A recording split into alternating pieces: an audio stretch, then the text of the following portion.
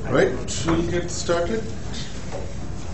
So we have a few slides from lithography 1 and then we'll get into exposure and optics. So again, term paper it's due Monday, submission is open. Rubric sample I'll definitely upload today, rubric sample and the previous lecture. So this, I was working on it to fine tune it to make it more comprehensible for you guys, so I'll get that done. So we were at exposure, development, and after development we do a bake and we inspect. What are we looking for? Before we bake, we inspect. We are looking for defects, we are looking for tolerances, looking for quality of the resist, that it is completely gone from places where it's not supposed to be and it is covering everywhere that it is supposed to cover. And that would mean that there can be places where photoresist fails, and failing can be due to many different types of reasons. Some of the common defects are scratches on substrate, which would cause less adhesion of resist at that place.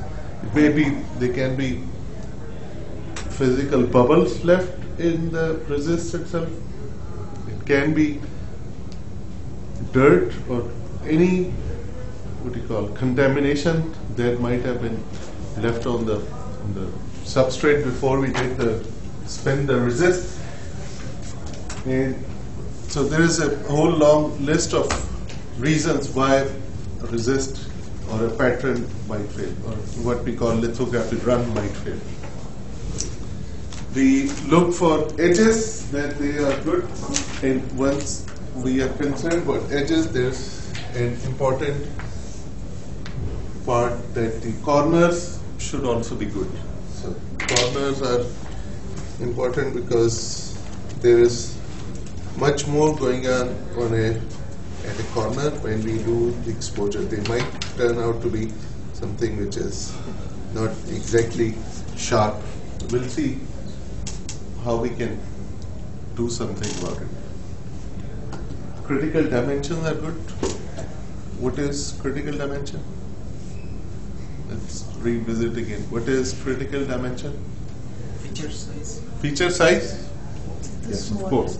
Everything has a size and every feature has size, but what is CD? The smallest distance that you can specify without losing the resolution. The smallest feature size you can? In pattern? Without losing the resolution. Without losing the resolution for a given technology, right? So for a given technology means for a given mass, given wavelength, given resist. So all those things go into that process, and so we can make a very small feature, but our CD may not be the smaller size. CD is what, as a designer, I have designed the smallest feature on that mask, right? It may be still, of course, it has to be bigger. It may be way bigger than what the smallest feature we can make with that technology. Right? But for me, in that mask, I have a line. Smallest line is 3 micron wide, and that is my CD. But with that technology, with that light, with that mask, with that resist, I may be able to make even smaller than that. But for that mask, my CD is 3 microns. So I have to know where to look for it. So I'll go scanning for that smallest feature I had. So if that comes out good, yeah, that gives lots of comfort that the bigger one would have come out good. So we make sure that they are CDs are fine, so there can be multiple shapes, multiple features, different variety of shapes of those features at that size, which we want them to come. Maybe circles, maybe lines, maybe distance between two lines. Not the line itself, but the pitch, but how often. Yeah. The node is different from the CD? Okay, so CD is my design. So Right? CD is for mask and mode is for the wafer. That's how. No, CD is my design. For that mask set, what is the smallest feature size I have made. But node or that technology can define a smaller feature than that. But I may not want that small of a feature in my mask set or my design of devices that I'm using. Right? So with a node, we make those devices or those gate lengths which are small. But that might not be the CD for all the masks levels. At a different mask set, my CD may be a different feature which is larger. So your CD is the smallest feature on the mask, not on the wafer. On that one lithography run that you're doing, on that one exposure that you're doing. So that's a critical dimension of that mask. So it's of the mask, not of the wafer. When you say of the mask, I say of the pattern, because the mask may be stepped down 10 times. So what comes out on the resist itself is my CD. On the mask, it may be 10 times larger if I'm doing projection lithography and I'm scaling it 10 times down, but I don't call it mask. I call the pattern that's been registered. So that brings the notion of the size on the mask and what we register. Okay. Right? So we are going into registration because that's something which we do in alignment. We have to, when we are doing alignment, we generally saw what is alignment. So alignment is bringing them together, right? But then once you push the pattern and exposure happens and we develop, then we have to see what have we got registered on the resist, which may be different because of the play in the machine. Right. So, okay, what gets registered on the resist is your critical dimension. Right. But it's not necessarily the dimension of the device. It does not have to be. No, it may be at a different level. Gate level mask is the most critical, right? Where we have the smallest feature. There I'm really careful.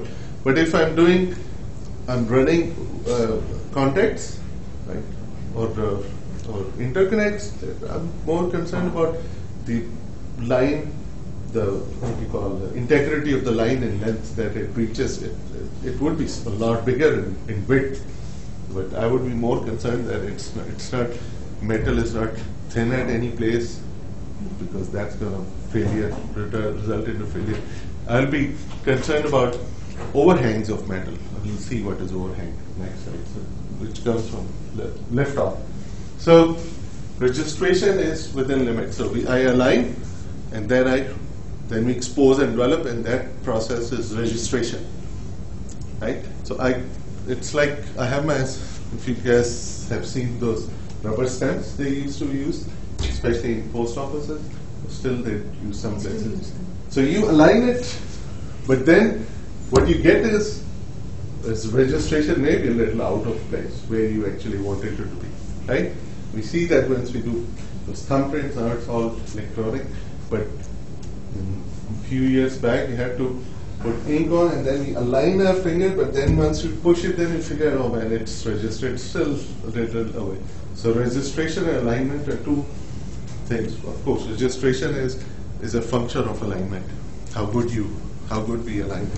So there we have to make sure it's within tolerances, within limits. So I have a question. Why would bubble and scratch better for resist quality? Like we're gonna remove So if I had a bubble and I did my exposure, my development, I will see some pictures also. How would these translate into defects? So say I had a line which was supposed to go straight, and then I had a bubble in resist. So what I will end up is a line will translate into a line, something like this. If I had this embedded bubble in resist. So these are multiple types of defects. We'll see defects much more closely in next few slides.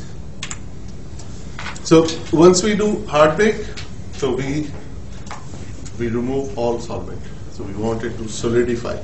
That makes the adhesion really good. It makes photoresist really hard for etching, to withstand etching, and reduces any holes that may be there in the resist. pinholes is a term you might want to get used to. Pinholes are not just a feature of resist. Any film we deposit or grow or however we get on the surface, if it has mechanical defects where we have very small cracks or openings, we call them pinholes. Pinholes are small round shaped defects which may go all the way or which may not go all the way, right? But what they're going to do is when you do harsh treatment, they're going to become big and they're going to go all the way. So they're going to result into defect at that place where resist was supposed to cover everything. How do we look at pinhole? How do we figure out there is a pinhole? Can with an electron microscope? Electron microscope, yeah, that can, but we don't know where to look for it. It can be anywhere. It's a defect, right? There's no specific place. You pass light through it Pass light through it. and then see the reflection pattern. That the pinhole may be smaller than the wavelength of the light itself. So, but there different pinholes and different materials would require different techniques. How do we figure out for the defect of pinholes, right? So, for resist, there is obviously no way to find pinholes. It would come out only as a defect once we are done with the treatment, whatever we are supposed to do, right? In etching, it will come out a small pit in the substrate, right? Because it was, if I had this opening for etching and I removed my whatever was there silicone all the way, right? This would result into small pit at the surface, right?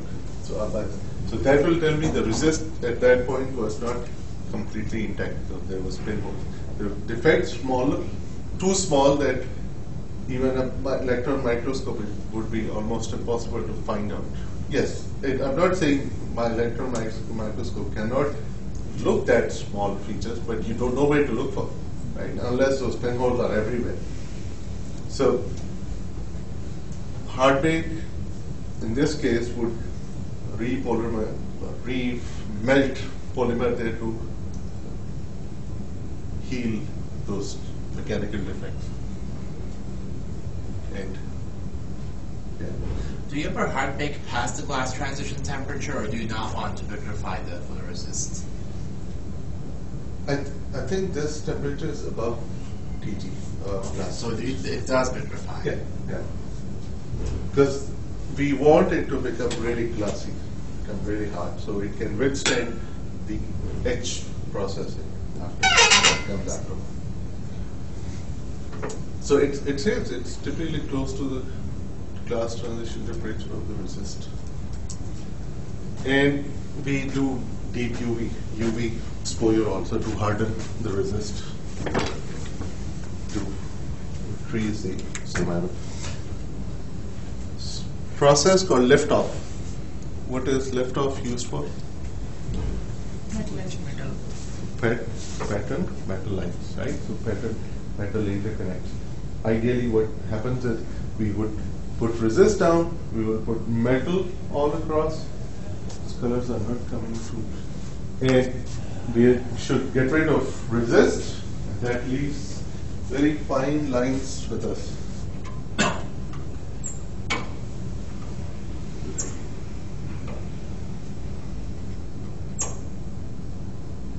So they leave these, but this is ideal case. What actually happens is we have coverage of metal on, for the contrast doesn't give us these edges which are perpendicular, right? So they give us slanted edges, and then metal covers everywhere, right?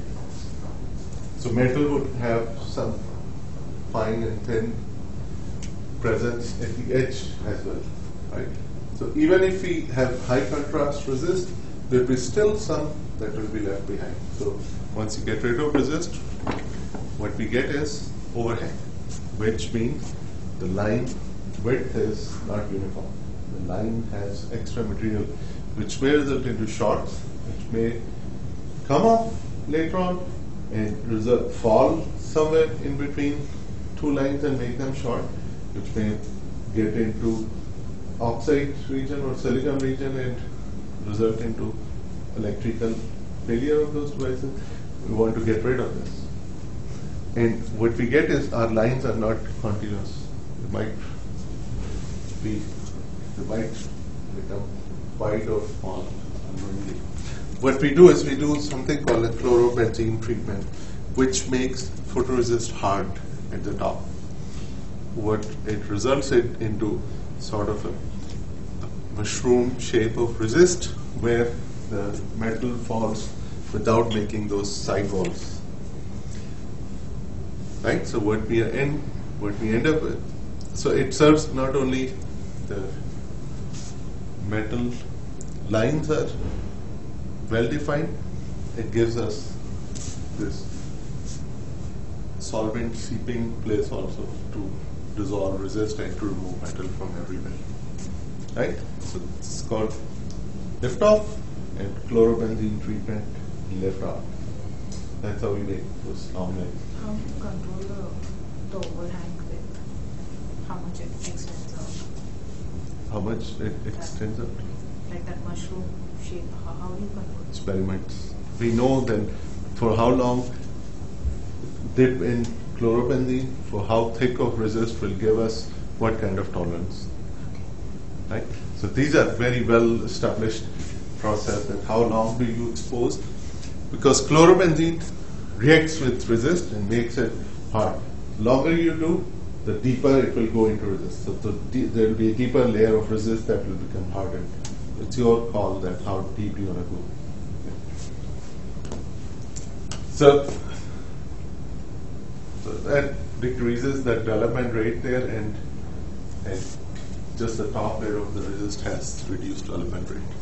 So what we get at the end is a very well defined line. Can you use lift off other than metal material? Yeah, you can use lift off for anything. It depends on if you want to make a line or a feature, then you can do lift off for almost anything. But why we usually prefer the metal material, not the Because if you want to etch metal, you'll have to use very rigorous recipes. You don't want to do that. Right?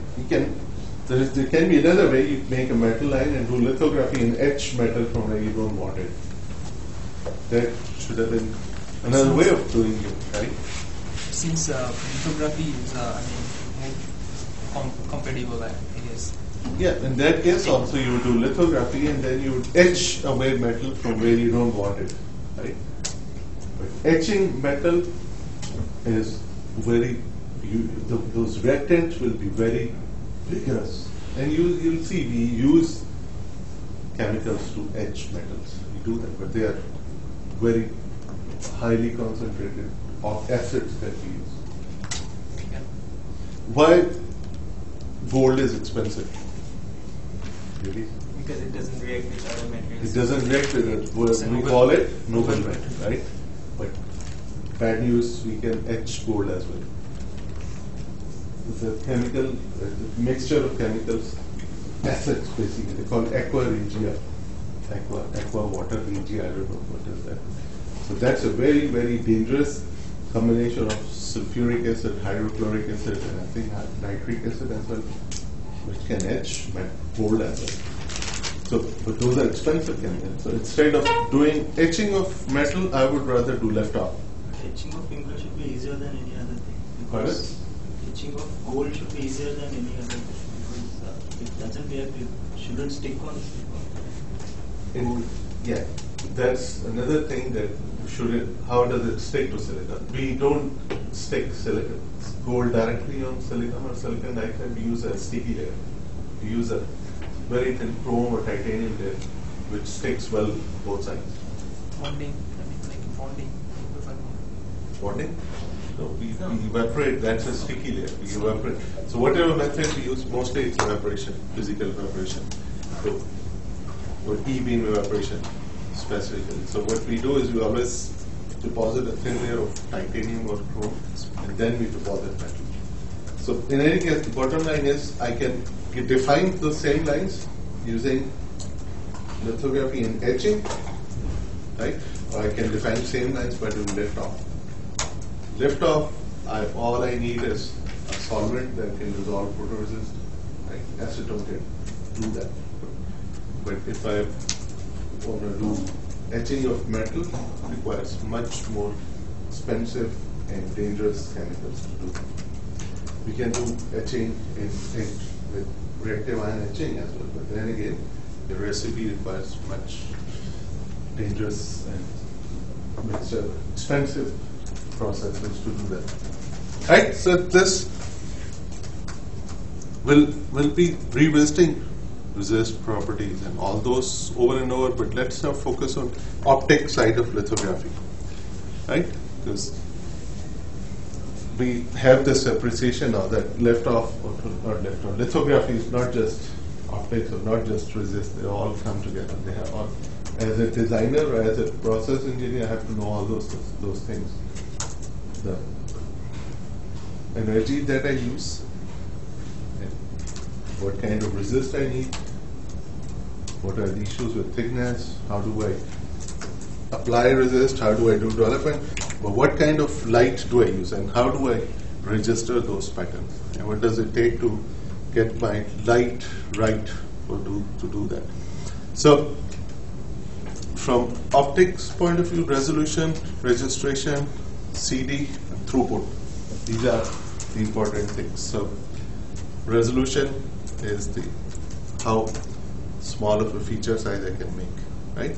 So minimum feature size that a technology can make. It's not CD. CD would be what we have discussed already before the rest of us join us. So CD is slightly different concept. So if you have to differentiate between CD and resolution, it should be clear. Now we align, we know technology, we know size, we know our mask, we know what we can produce with this, but what we actually get after development is our registration, right? And that again is now a factor of many things. So, and that has to be within tolerance of our previous, whatever features were there from previous mask runs.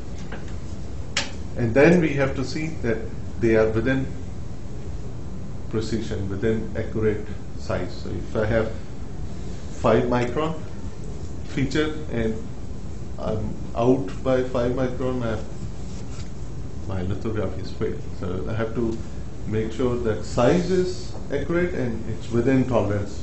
So that's the difference between dimension control and registration.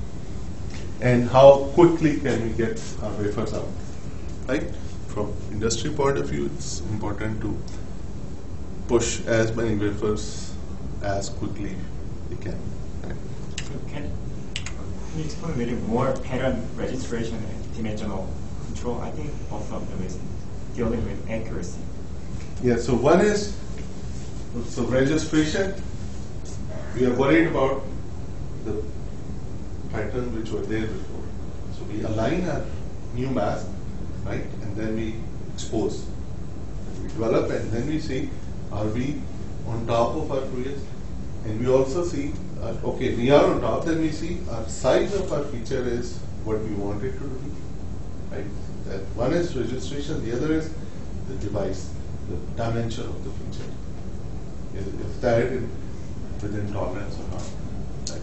So, I'll tell you, a machine with 1 micron error in registration is fine if my feature size is 10 micron, right? It's just 10%.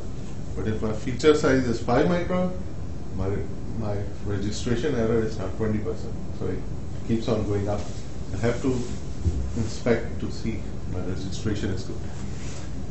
Now, both of these things depend on different things. My dimension control is an entirely different, has different issues in it if it's not coming the size you want, right? You know that. The internal reflection, resist, overexposure and underexposure, overdevelopment, underdevelopment can be other reasons. than the pattern registration. Which is more difficult, pattern registration or dimension? Think about it. If we go smaller in size, what is more important? Dimensional control, but even pattern registration would be difficult because Pattern registration. So getting it exactly where the pre is, that has been automated now. That is, those machines can move in within nanometer precision, especially when we are doing step and repeat. Right? So it's the feature size which is important. So pattern registration is kind of standard, like you don't have to worry about it. Yeah, because what we do here is where we move things, but what industry does is where there is only the projection system is stepping. So your step is known. So you know the error in your step. So it's nothing where things are moving up and down, they're just moving laterally. But what we do with contact lithography, where we have the light source come up and then do the flash. So registration error probably not as important as the dimension control. Because dimension control has this whole lot of other issues where your wavelength is important, your resist, internal refraction is, so it's much more involved to do this right than have this right. We have seen this before, we'll revisit this. What ideally we want is this. That I have my reticle of mass, right? My light passes through only this region. What I should get is this step function. Step function. But unfortunately, light travels in. How does light travel? Pardon? Divergent. How does light travel? It diffracts around How does corners. light travel? Spreads. Rays. Right? So that's why we define those arrows to show light travels in rays. So those are when they travel through and constriction and opening, what we get on the other side is diffraction, what is named after Bragg's diffraction, right? Where we have those lights going in all directions, especially at the edges. Right? They don't give us this, they give us this. So they give us a maxima of light intensity and trailing edges. And when we push down the wavelength, those trailing edges get further apart. Right? So see that becoming more spread out from the center of image. How would that translate to contrast? How would that translate to contrast? We have been grinding this concept for last 2 lectures. Of course, there was a break in between. No, the diffraction is contrast. Just look at this guy and see how it would contrast. If I push my wavelength down, what happens to my contrast? Decreases. Right? And by that, what's happening to my resist wall is becoming inclined, because now much more intensity is falling outside of where I wanted it to be. Right? So this would translate into something where I wanted this to be like this, and what I get is something like this. Just because much more light is hitting here also,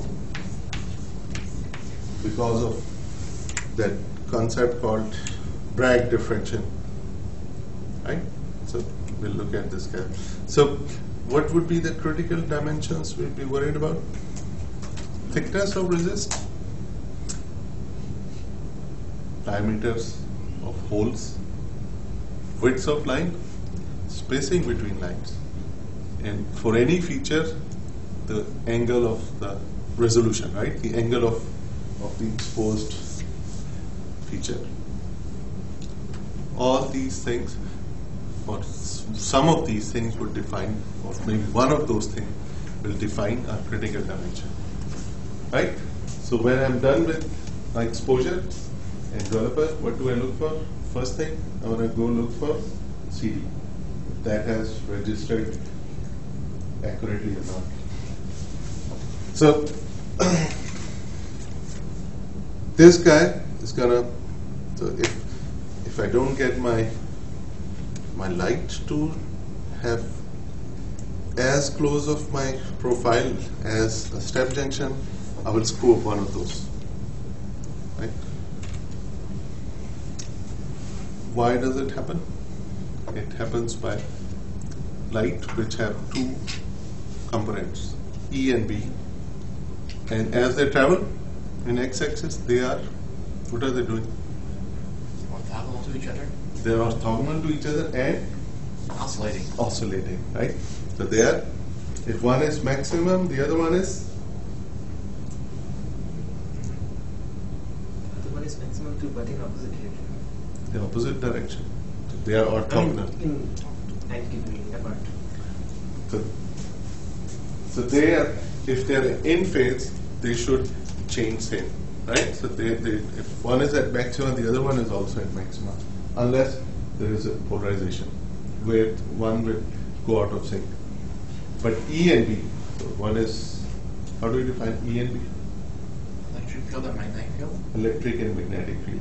So both of them undergo changes once they travel through a slit, an opening, and what we call that? Huygens source.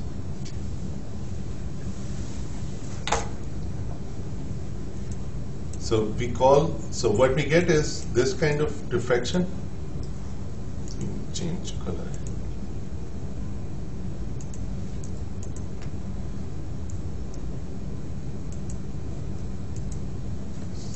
It's too slow. It doesn't want me to do anything. It's not.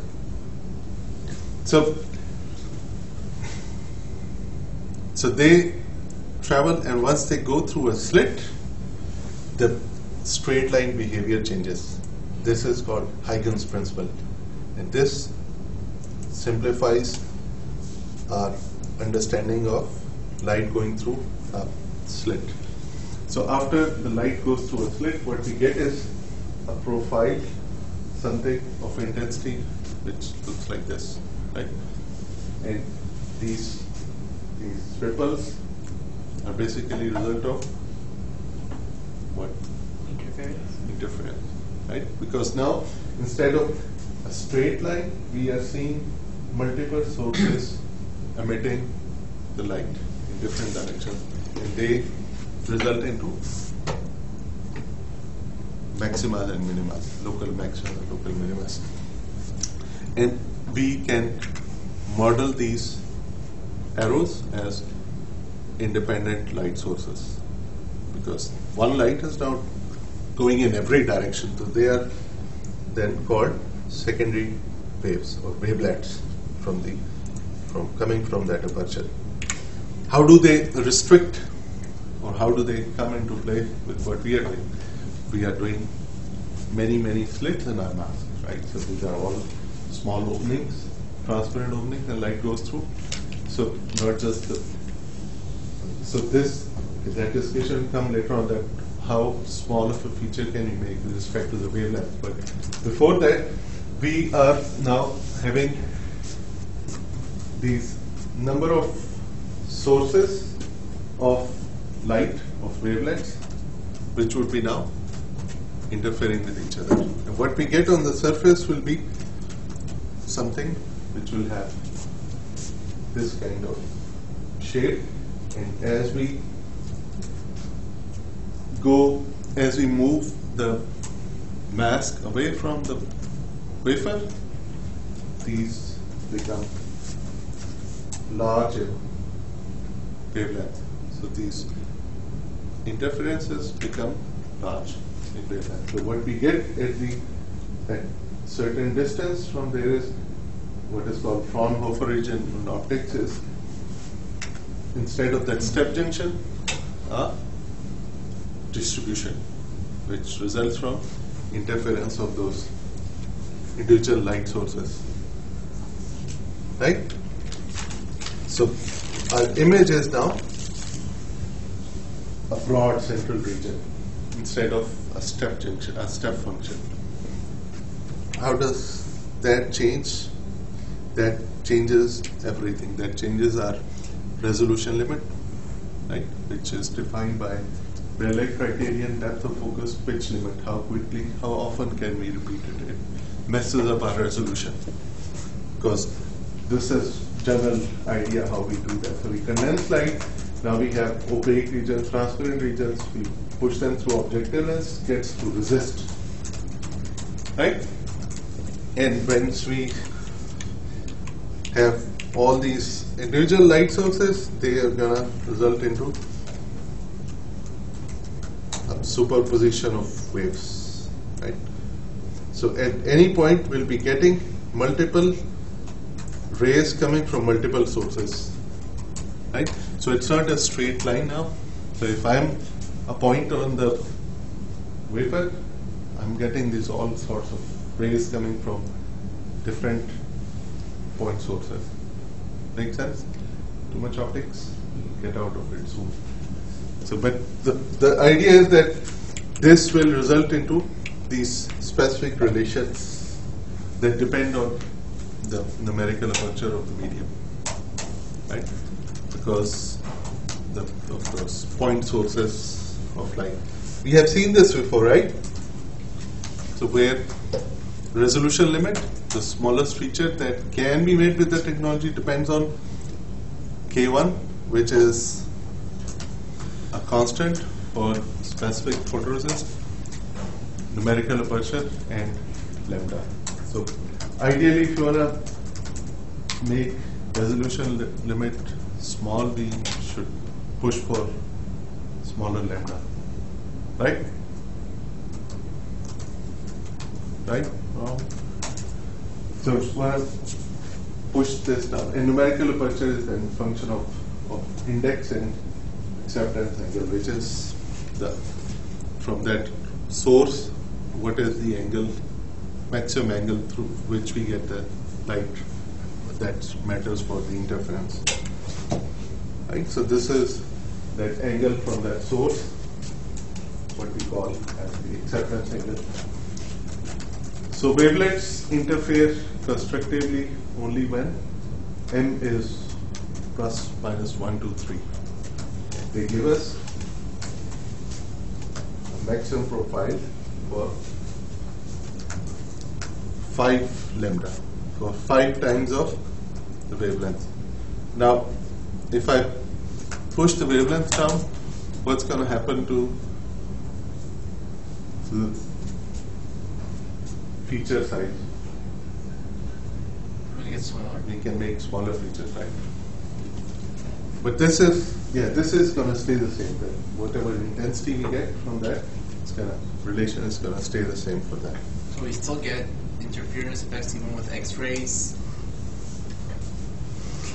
If we can have slit where X-rays can see that slit, yes. But the question is there something that X-ray can see as a slit? No, they just pass through everything. Don't they? So even with lead, with a slit, If you have that metallic, something that's opaque for X-rays, yes, you will get that. Right? But that, if you're thinking about photolithography or lithography, then you need those special masks to get that image. They're very expensive. Same applies to electrons also, if I'm not mistaken. Yeah, anything that travels. No, you can't find anything that's opaque to electrons. Because e-beam lithography is mainly done by contact printing. You can't find anything that's opaque to electrons. Oh, there are some things which are opaque. Not. So we use those stencils, Yeah. mass, to do electron lithography also. It's good. We have stencils or mass for iron also. Yeah, But that's then the not- question would be a different question. So right now we are talking about photolithography, where we have these lenses which are made of glass, and we know their optical properties and we know how to control them. If you are shrinking the And we'll see what happens if we push the wavelength really down, what's going to happen to the optics. We can't use transparent optics at all. We can't use glass optics at all. And reason is the band gap energy becomes almost the same as those wavelengths. So we'll see what happens. So numerical aperture is a lens capability to collect all those lights. Of course, depends on this guy alpha, which is the angle that you can accept as many in that region, and n, which is the refractive index. So this is something, I think one of you have chosen this for the paper, immersion lithography, where they use liquids to change refractive index. So now you have medium, which is air, and you have 1 for that. Now if you can change n in that equation, you would want numerical aperture to become small or large to reduce W min. Small? No, large. Right? Large. It's inversely proportional. Want to make n of the numerical aperture to be a large number. Not possible with air, so there's a certain limit, but if you change the medium with something that has higher refractive index, we can get that. Right? So it is 0.2 to 0.7 for projection aligners. And this is just way of showing that what are we getting when it's passing through mask and what do we get at the surface of the mask. So, does the concept of numerical aperture apply when we're doing contact printing? Like, does it degrade to like infinity or 1 or something? Do you have medium between when you are doing contact with I suppose not. Well, photoresist, but yeah. photoresist? You just transfer your energy right away, right there. I see. Contact printing. So you kind of need a lens so for this medium. to even apply. Yeah. There's what you see is what you get. There's no diffraction. It's right there. It starts right. So probably your internal reflection of resist might be more prominent than I see. this guy. Right. So how can we estimate the resolution of the system? So this is called an airy disk. So we have been looking at those things in 2-dimensional, but actually it's a 3-dimensional thing, right? So that the maxima or minima, the distribution is basically a 3-dimensional thing. So what you get is a point which is maxima, and then everything is going down around it. Now, if I have my feature which was very well defined, a square, but what I'm going to get is probably a circle if I'm pushing down the wavelength. So there'll be what is Rayleigh criterion? It's that the 2 images will be just resolved when their airy disk are separated and their energy between them falls to 0. The intensity between them falls to 0. So a point source comes out as a disk, as a region where you have high intensity then around it. So pitch becomes an issue then, because how fast you can make 2 features will become a problem because of the interference in between. So you can't discriminate between those 2. So that's degrading a resolution. So it's not just the feature size, it's the pitch also. How often can we repeat this? There's another concept, coherence. And what happens with diffraction, the feature is shifted from where we want it to be. And there's this quantity called sigma, which should be 0 for fully coherent, and it's very large than 1 when it's called incoherent. So the idea is that everything that falls here is what matters at sigma equal to 0. But that something that falls away from that still imparts energy. So this is what results into that a disk shape behavior. So what do modern steppers do? They adjust for coherence. They have sigma around 0.6 and 0.8 for lines and 0.3 and 0.5 for holes. So that number is much more controlled now with this modern things, modern steppers. Can you explain more about why the coherence? I think they are using different concepts, like a directional coherence. So why that is important? When light is traveling in every direction, so you want that region where all the rays are coherent. They transfer all the energy for your pattern to get transferred. So that's the region in front of the mass where your sigma will be 0. So if you go away from that, that number will increase. Just a factor to define the diffraction. Okay. So it's more related to energy transfer. It's always, why do we want to focus? We always want to have maximum energy transfer. So that distribution is basically the intensity. Right? So it's always this intensity that we want it to be step function on the surface of the wafer. Right?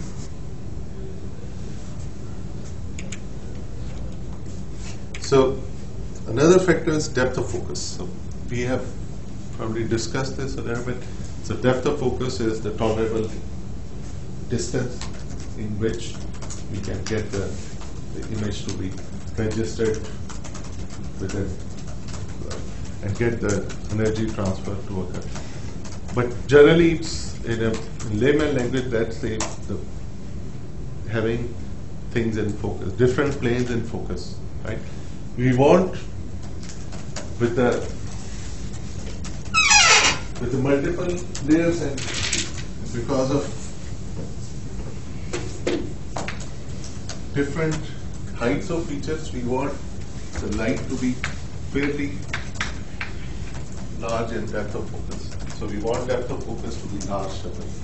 But what we see is if you push lambda down to get smaller feature size, we are getting a depth of focus also compromised. Right? And if we are trying to get a numerical aperture larger, we are getting a depth of focus again becoming small, but up to a limit. What should be the limit on numerical aperture? Then it adds up constructively to depth of focus. Okay, let me say it again. What should be the limit on numerical aperture that would be beneficial for depth of focus? You know, and what is good for depth of focus? To have it large. So what should be the limit on numerical aperture? Numerical aperture is a number. Right? So what should be the limit of that number to support a larger depth of focus? Close to 1. Close to? 1. Equal to or less than 1. Because square of a number smaller than would be even smaller number. But if you go above 1, then it's becoming a large number than 1, resulting into reducing depth of focus.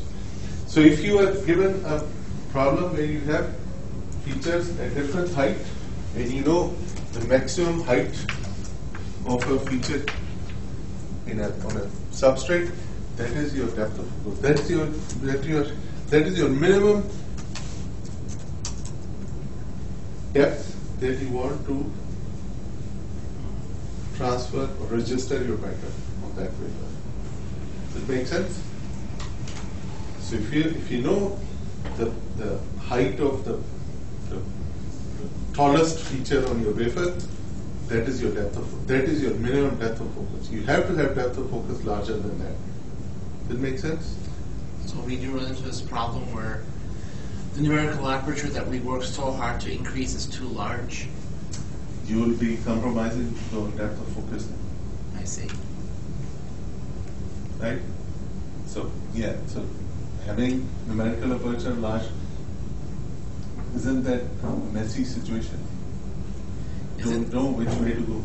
Is it similar to having your f-stop too large, too open in a regular camera? F-stop. F-stop is the aperture of the camera where, you know, if you get to a lower number.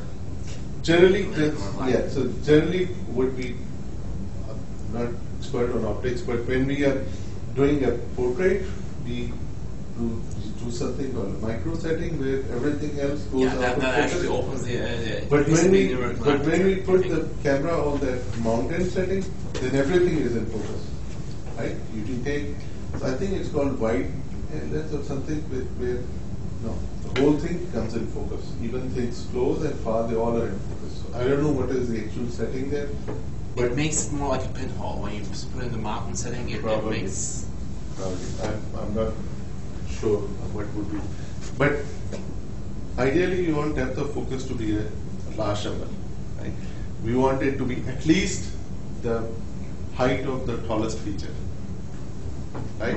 Tallest feature you mean on that layer or in general the tallest feature? No, on that layer where you are doing lithography, whatever you have on the wafer, you have some feature which is the tallest.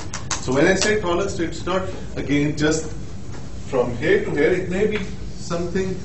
So now this would be the height that you want to cater for, right? So if you have a feature which is a trench, now and you have to want to transfer some pattern there, so now this is your minimum depth of focus.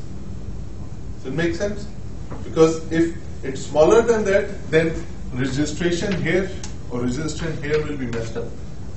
And why is that? Again, our light will not be in focus, not be in focus enough to transfer the pattern, to register the pattern accurately in size, or to expose the pattern completely, resist completely at that space.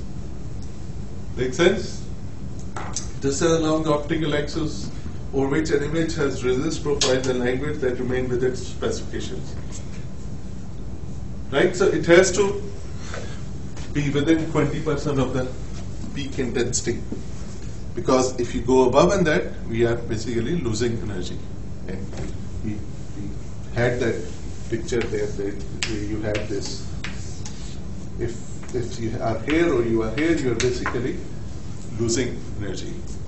Right? So this is where the maximum energy transfer would occur. At this plane is where it would occur. So within 20% is where we can get it exposed. If we don't get it exposed, what do we call that? Underexposed. What if a feature is underexposed? How is it going to show up after development? Blurred. You'll still see resist there in that feature.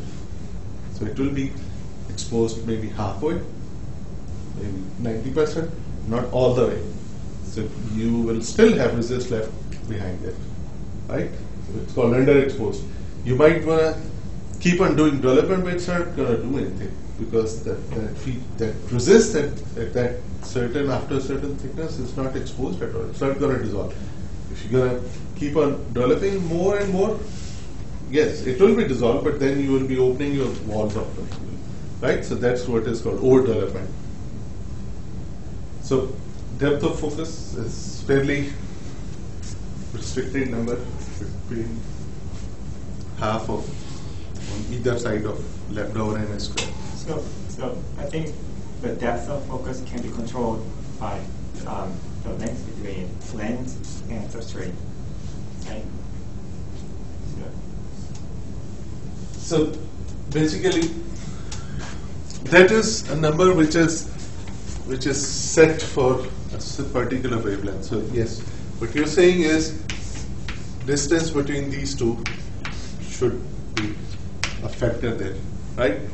So if we can control the length, that would be much better. So we do that to focus it already, right? But the question is that wavelength, how above or top can we still get our registration to work?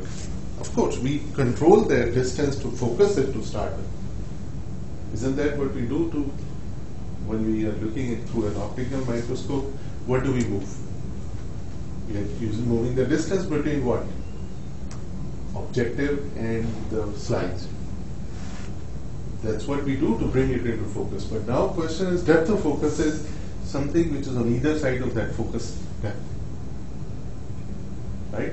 Or focus distance is that depth of both sides of that plane. Make sense?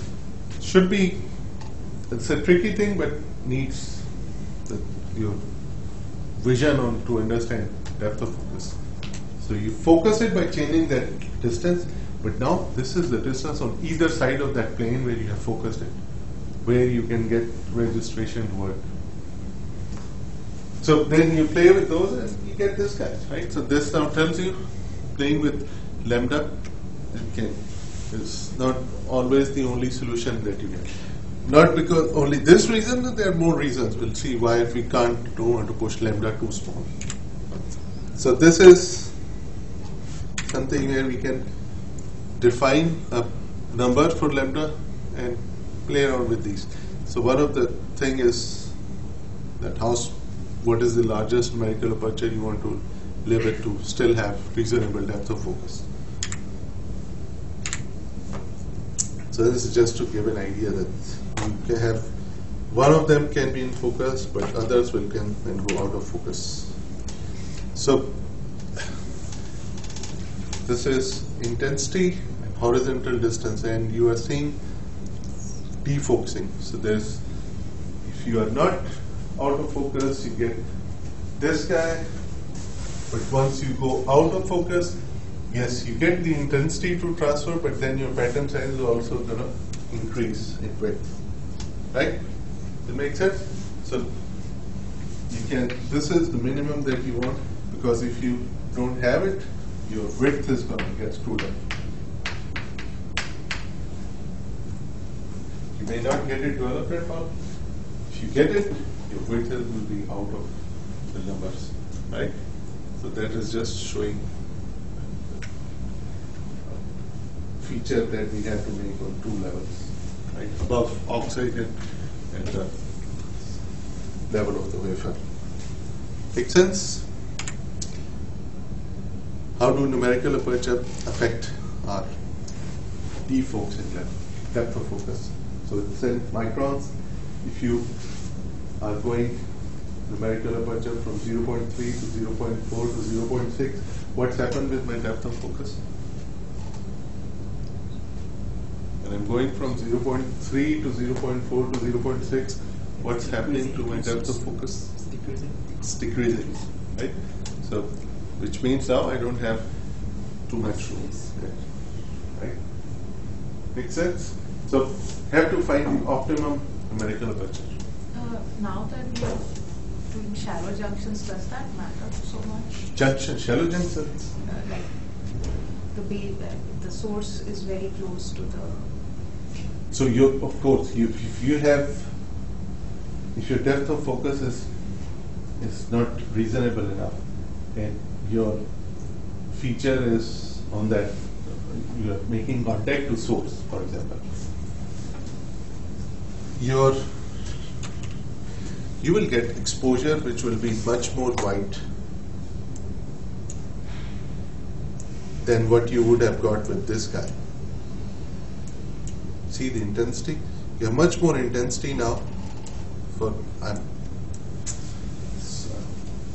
you see what I'm saying? So for this guy, now you have your intensity up here, then this guy where you would have your intensity here. So now your resistance is going to get developed. Yeah. And it's going to, if this is the threshold, maybe you'll have a wider line, a wider square exposed where you wanted a small one to be exposed. So maybe you are shooting for 1 micron, but now 1 micron by 1 micron, you will get 1.2 micron by 1.2 micron. Make sense? Unless you focus on that level, then maybe you'll be getting out of focus somewhere else. Right? And 1 to 2 micron is small. It's small, so that your feature will be obviously same scale. And now think about this twist. Right now what we are considering is we are not even touching lambda. Now if you push lambda down as well, this becomes even more prominent.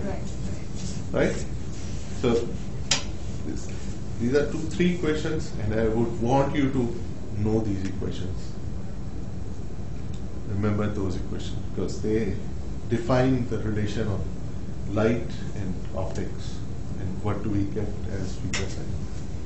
So there will always be trade-off between lambda, numerical aperture, and feature size. Always be trade-off. Yeah.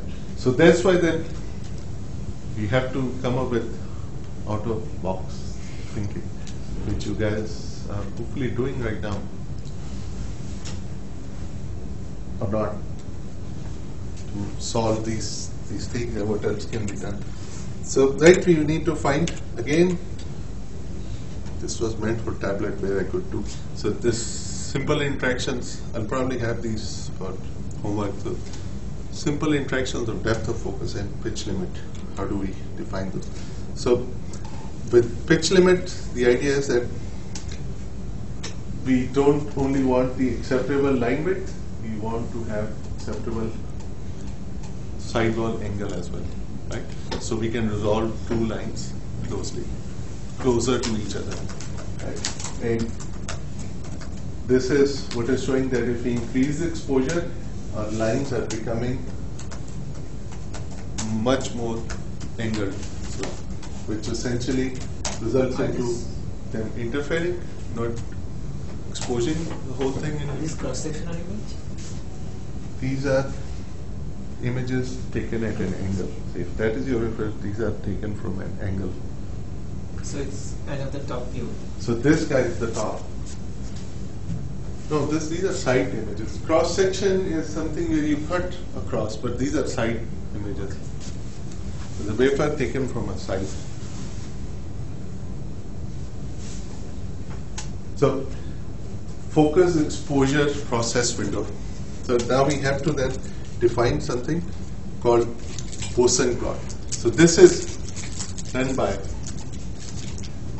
for a specific technology, these are plotted out. It's a three-dimensional plot, right? Where you have two entities on x and y. The third one is written next to the plot. What does it tell us? It tells us what is the depth of focus we can get for what energy to get what line width. So Poisson plot is used to define what we call focus exposure matrix, because we not only want to expose the line to get acceptable line width, we want to expose to have the walls to be straight, right? And we want to have respectable amount of thickness of resist left behind. If you miss any of those, will be out of the size, it will be out of the critical dimension of the feature. Make sense?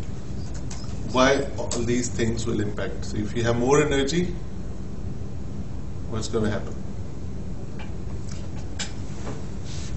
The line width increases. See how does it change? Changes from this. So this is 160. It goes this way.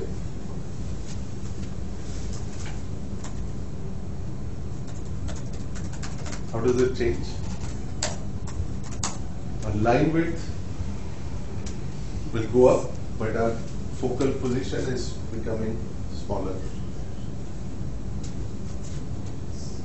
It's minus 1.4 to 0.8. So it's increasing on this side. But line width is So It's decreasing with. So that's on both sides. For your focal, you have to see depth of focus on both sides of the plane, plus and minus. But the line width is decreasing with increasing. So this is probably the region where your exposure will work, right? Because away from that plane, you will lose. So depth of focus. Now, you have to think 3 dimensions. I have this plane where I'm impinging my line, right? Has to deliver energy. And then there is some thickness, which is in minus, this is in plus. I'll get only in certain distance, I'll get my energy transferred. Right? At that point, I can make certain width of the line.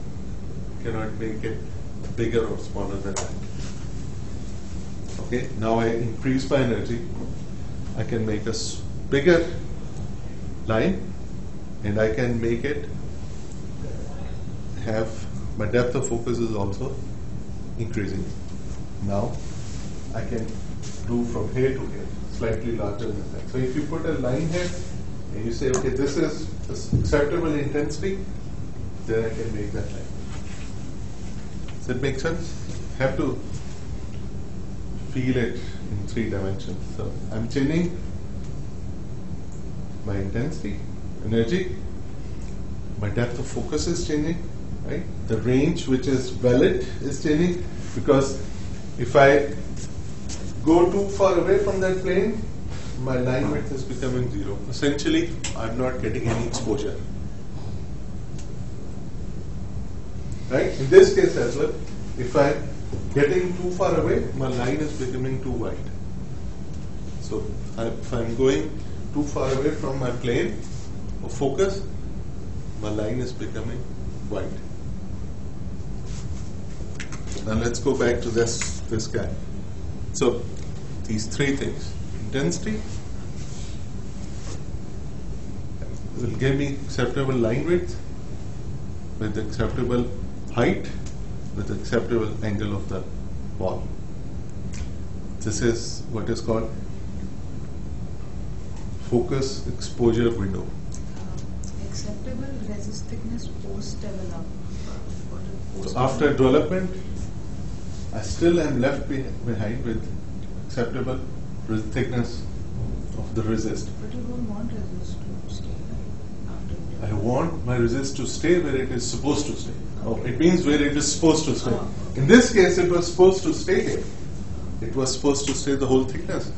But because my lines, my walls have become too angled, I'm losing my resist thickness. You have to digest this guy. How long does it take? You need to understand this part. You will not have to, as process engineer, this will be established for a specific lithography machine. But you might have to measure this up. But given this plot, you should be able to know your process condition. Depth of focus. So if you are given something like that and you're in something like this, you need to figure out what energy will be you would want to use to get that feature. Of course, in that feature it will be given the height and the minimum feature size. Make sense? So it will be just a very small window there. Right? So if this is your depth of focus, and this is your line width. So it defines you what is the process window what you can work with, the specific energy of the exposure.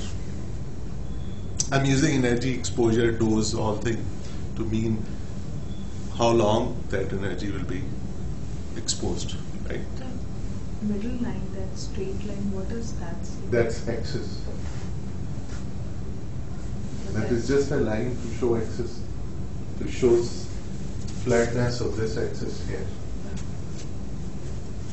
Right? Because if you don't have that, you would think this is straight, but this is changing. Right? So Boson plant is important to figure out focus, exposure, process window.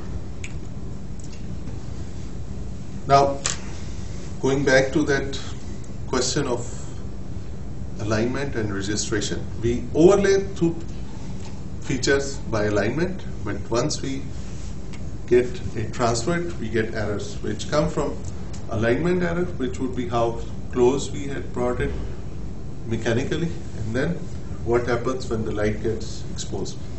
So this is basically the accuracy of positioning, how accurately we can get it to transfer on the wafer within tolerance. Right? So it can be for an edge we have this much distance that we can go, right? Maybe again for between two what you call squares, outside and inside square, we might have certain limitations that we can live with. So these are all these numbers which we would have to know once we are done with our exposure. What happens if we miss register? It can result into failures. What are the failures? What can happen here? If I go from here to here, electrically, what's going to happen?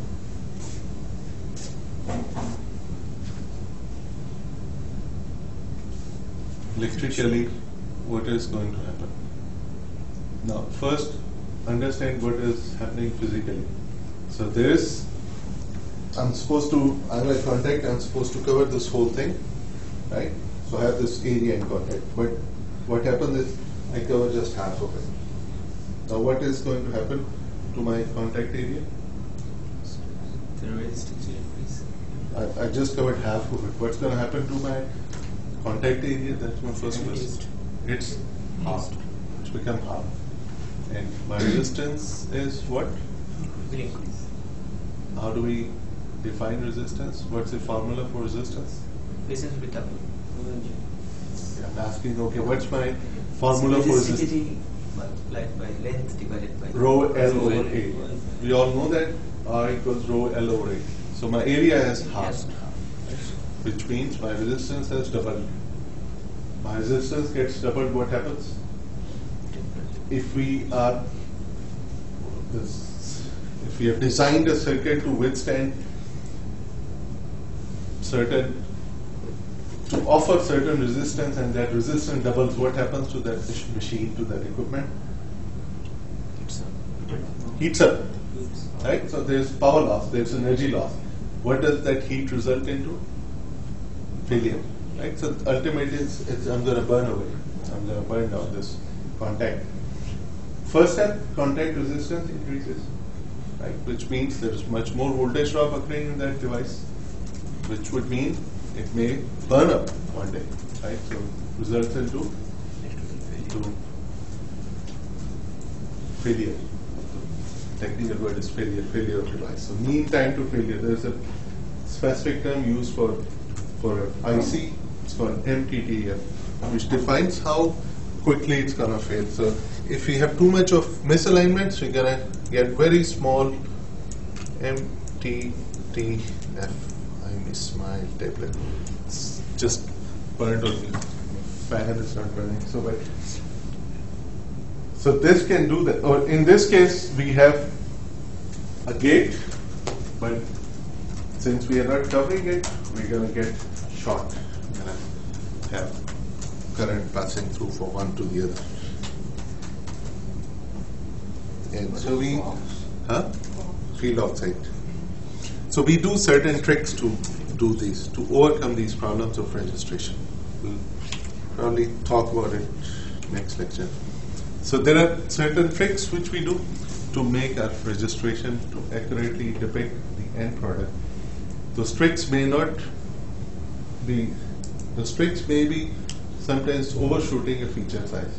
So making a feature bigger, or putting some boxes and edges, so when we register it, we get sharp corner. So there's multiple. We might place some dummy features somewhere, so we'll expose them just to have a uniform process going on. So there's many things what we do to may have a good registration. So we'll look at those next Tuesday. Questions? Again, Monday is the deadline, right? So Blackboard is preferred mode of communication for that chapter. For that Monday till noon? term paper. No, 30 minutes after noon. So, right? Questions? I'll see you on Tuesday.